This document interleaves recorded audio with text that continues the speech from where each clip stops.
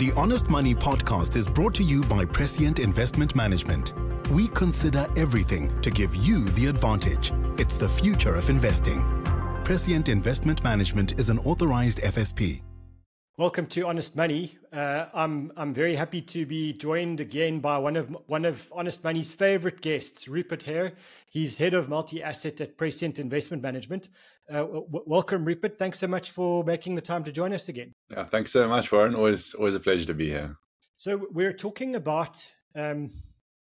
We rarely talk about product actually in Honest Money. We focus on education and the like. But I think the one product that probably would feature in most people's lives in one form or another would be the classic balanced fund, whether it's a balanced unit trust, a balanced portfolio, if it's in a retirement vehicle, etc. But we're talking about balanced funds. And the reason that it would feature in most of our lives in one form or another is that it's usually the core holding of most large retirement funds. So, if you work for a very big business and you've got a company retirement fund, it's very likely that it looks like a balanced fund. It might even be a selection of balanced funds. And when people do retirement planning for retirees, very often the bulk or a significant portion of their money would be invested in balanced portfolios or balanced funds.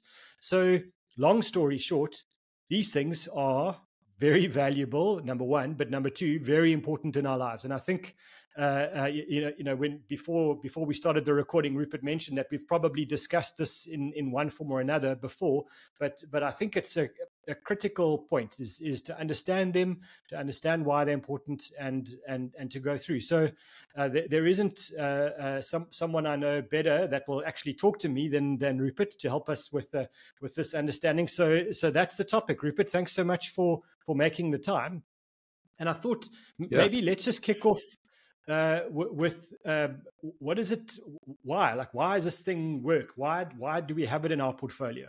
Yeah, so it depends on the person, the investor. But I guess for the most part, as you mentioned, a lot of investors, so probably the bulk of investors around our industry in particular in South Africa, will have balanced funds as a core within a portfolio. And why is that? Well, they have got a little bit of everything in them.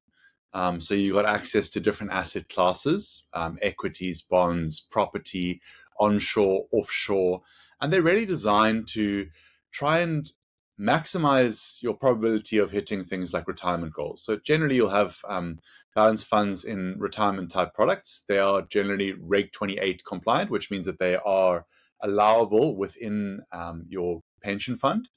And then designed exactly for that. So they're designed to provide you with a stable journey into retirement. Okay, so we look at something that gives us proper diversification. That's the point. It's got these underlying investments that are not just exposed just to cash or just to bonds, just to listed property. And equity. It's got a mix of everything.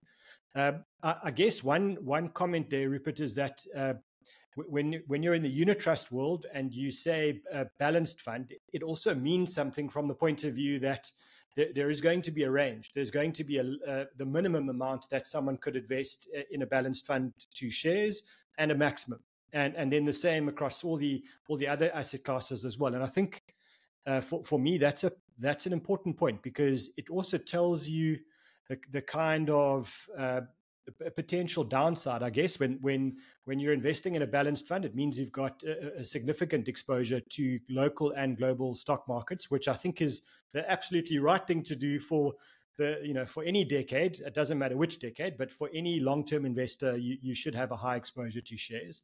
But it also tells you that over a 3, 6, 12-month period, if stock markets go down, and they can halve, and you've got a balanced fund, it means there's a good chance that your balanced fund is down 10 to 20% over a few months. It's not to say that your money's lost. I think that's the key point here. It should recover, but you should be ready for that. That it's going to give you good growth over a decade. It's also going to give you a roller coaster ride where you're going to open your statement one day and see your investment down, and that's normal. if we did a podcast about that in the middle of all of a big stock market crash, you and I'd be sitting here saying, don't do anything. You're in a balanced fund. It's the right thing. Just keep going. Fair assessment? Well, let me just, one revision there. I wouldn't call it a roller coaster. Let's call it a boring roller coaster. There's going to be a bit of ups and downs, but, if you're directly in the equity market, and if you're in the equity market in, let's say, very small stocks, illiquid stocks in crazy markets, then yes, that's a serious roller coaster. But my job in creating balanced funds is to smooth out that roller coaster journey as best as I can.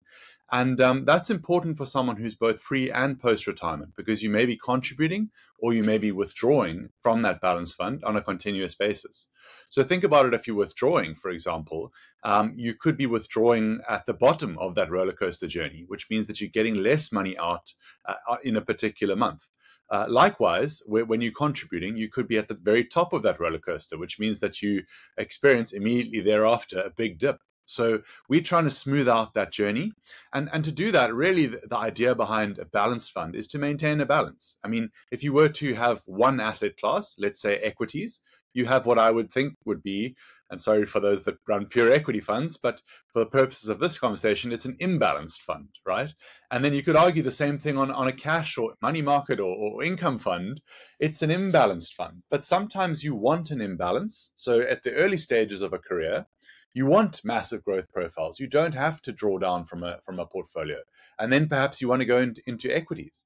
At the late stages, when you're withdrawing from your portfolio, then an income fund is a fantastic opportunity because you reduce the volatility. But somewhere in between comes balance funds. And that's where we try and combine the best cocktail of different asset classes for the smoothest journey for the investor. So, I guess it's a fair point that the roller coaster is limited. But I guess for a lot of people who are relatively new to investing, whether you're a retiree and it's, you've never worried about actually investing before, you've just been saving, and all of a sudden you're a professional investor now because you're living off your retirement money, or people new to investing, understanding that if you want your capital to grow faster than inflation, you need to be prepared that it doesn't go up in a very nice straight line. It will go up and down. And if you looked at it almost as a graph, that it will look like sort of a saw blade. It will go up and down, but generally from over longer periods of time, it will be going up in a good direction. And so understanding that that. I'm still going to call it roller coaster, Rupert. I'm stubborn there, but that short-term roller coaster ride is the necessary, and it's not necessarily big pain, but it is necessary pain to beat inflation, to get that capital growth.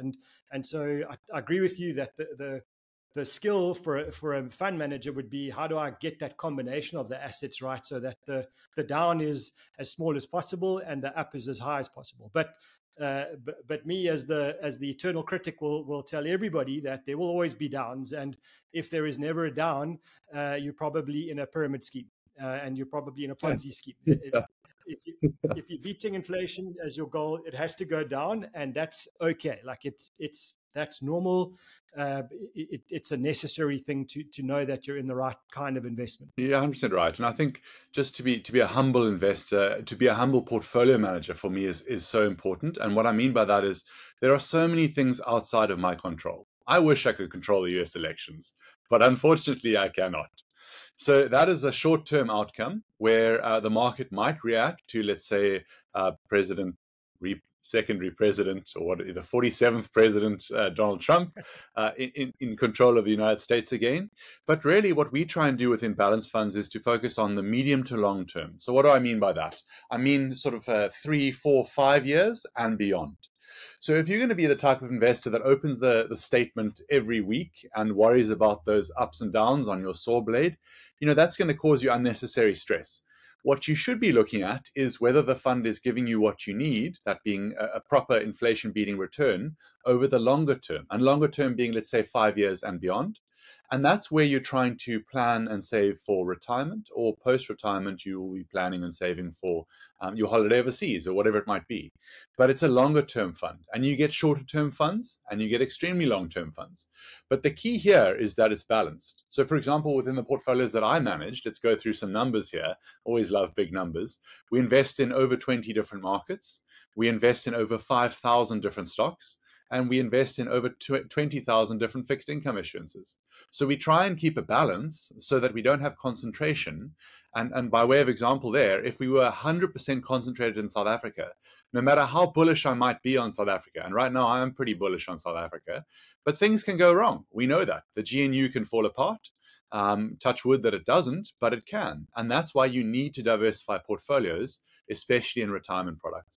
Yeah, I think it's I think it's a powerful point around understanding that you could have a view about the world, and over a decade your view might be right, but over a year your view could be completely wrong, just because events don't pan out exactly on schedule. And so having that humility, which is I'll say is rare in fund managers, so well done, Rupert, but having the humility to know that actually very often your views will pan out over time. That they don't necessarily pan out when you'd like them to, over a short period of time, is key. And that's where the balance comes in. And so I won't put words in your mouth, but when I look at balanced funds, as a selection, and I look at their returns over meaningful periods, in other words, 5 years, but definitely 10 years for me is always a good indicator. I would expect that a decent balanced fund is delivering a return in a range of about, let's say, 9 to 11% a year.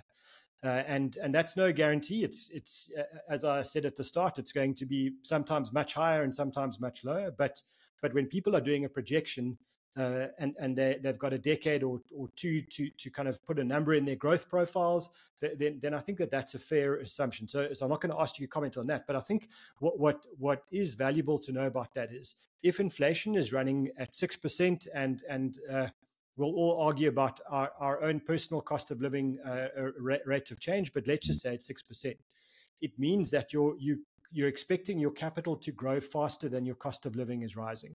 And that's the key here. So if you're drawing money, if you are retired and you're drawing from your portfolio, and it's and you can draw, let's say, 5% a year, and your cost of living is going up at 6%, that's pretty much the profile of a balanced fund over a decade or two.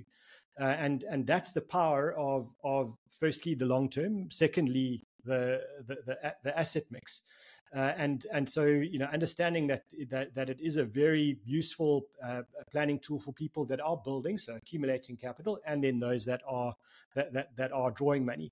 But I think we need to talk about the dreaded T word, Rupert, around the taxes.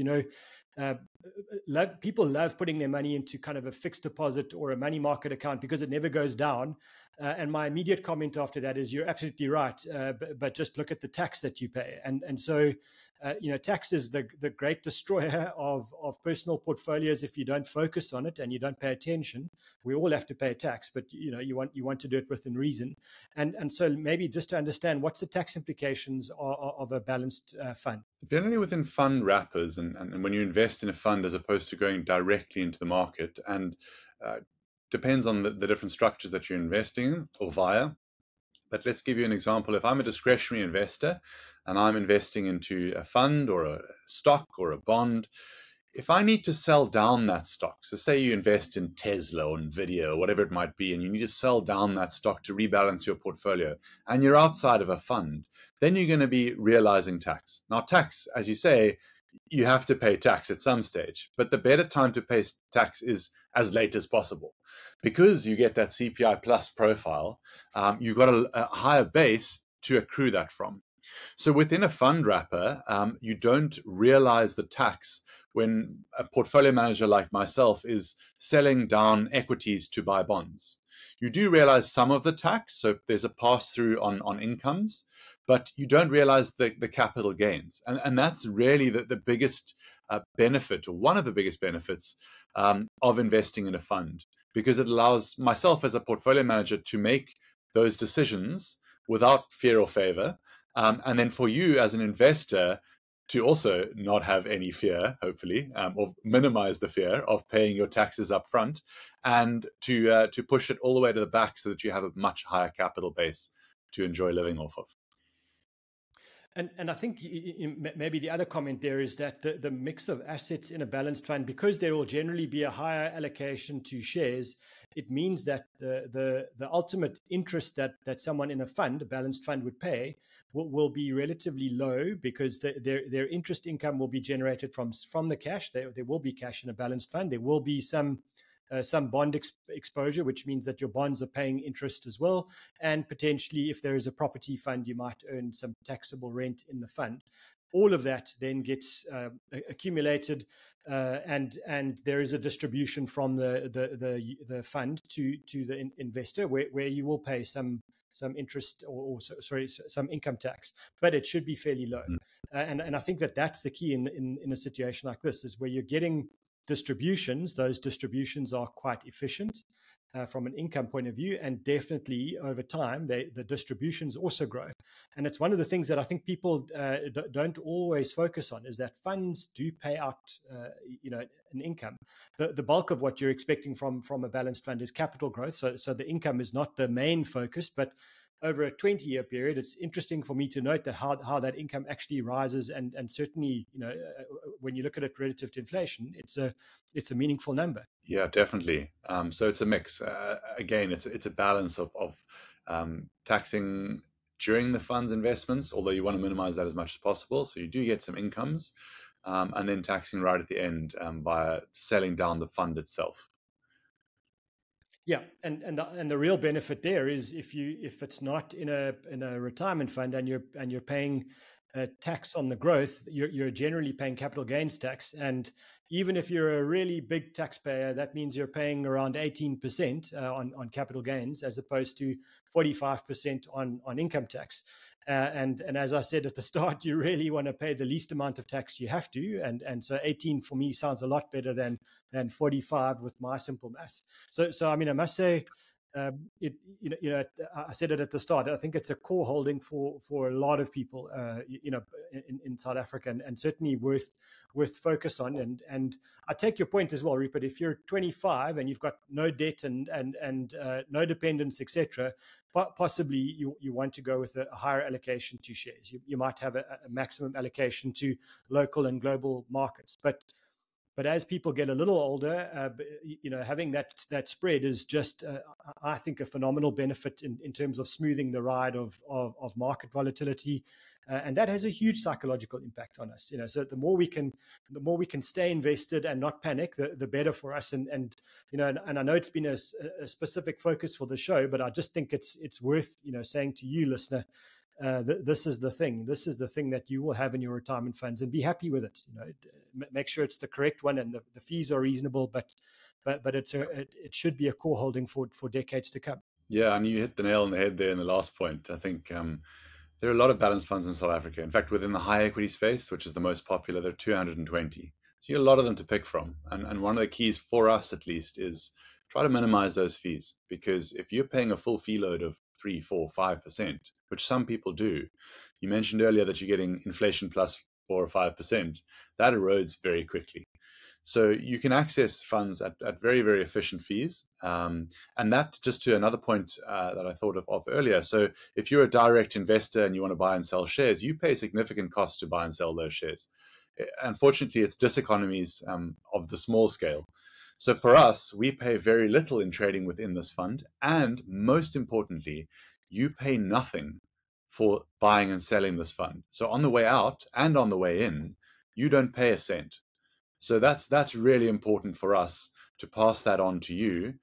You don't have to worry at all about selling a stock, because you're going to be paying, let's say, 50 basis points, so 0.5% to a broker, for example. Yeah, and I think it's often a point people miss. They feel in control of their money because they're buying their individual shares, and they see the profit go up, and then they're really disappointed when they look at the cash that they've put in their bank account after selling, because actually they lost a fair amount in cost, especially if they do that relatively frequently. And the sort of high frequency trading of people, one thing it does is it makes brokers very rich.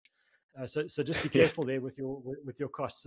Costs are so subtle, some of them, and I think Rupert makes a great point there. Buying and selling a fund, you don't pay transaction charges there, and you be aware of your tax on your gains, but that's not a trading cost. Rupert, we're running out of time, and I wanted to give you the opportunity just to wrap up. If you had any final words of wisdom for us on balanced funds. Yeah, so I think we've covered quite a few points, but just to go back to the point of diversification, don't put all your eggs in one basket. I'll admit that in my investment career, I have made that mistake at times. Earlier on in my investment career, I thought I was the king of the markets, and why didn't I just do this? Why didn't everyone just do this? And you're making massive returns. But unfortunately, a lot of things are out of your control, and it can be political, it can be company specific, it can be a lot of things, and they really are out of your control. We call them exogenous risks. And the way to avoid them as best as possible is to just diversify your portfolios. So multiple asset classes, multiple geographies. No matter how good South Africa looks, no matter how good America looks, you don't want to put all your eggs into any of those baskets, because we do go wrong. We have to be humble investment managers. And I'm a professional investment manager, and I'll say that I don't get things right all the time. In fact, if an investment manager gets things right more than 50% of the time, you're winning. So that's what we're aiming for. And just a last point there, you'll probably never hear from an investment manager about the stocks that lost. But I promise you that there are a lot of stocks that do lose in portfolios. And just to back Warren's point earlier, that just means that you shouldn't focus on the shorter term. It's going to cause you gray hairs. Rather focus on the 3, 5, 10-year outcomes and try and design your portfolios just like that. I remember a quote from one of the kind of all-time great investors was Sir John Templeton, and I think he said he calculated at the end of his very long career that as a very successful investor, he made the correct decision 51% of the time. And exactly so, it. 50-50 benchmark sounds like just passing when you're writing exams at school, but 50% plus decision making as a fund manager means you're doing very well. Rupert Hare, head of multi-asset at Prescient Investment Management, thanks so much for joining us. I, as always, love these conversations, and I know our listeners do as well. And it was great to chat to you. Yeah, thanks as always for having me on. The Honest Money podcast is brought to you by Prescient Investment Management. We consider everything to give you the advantage. It's the future of investing. Prescient Investment Management is an authorized FSP.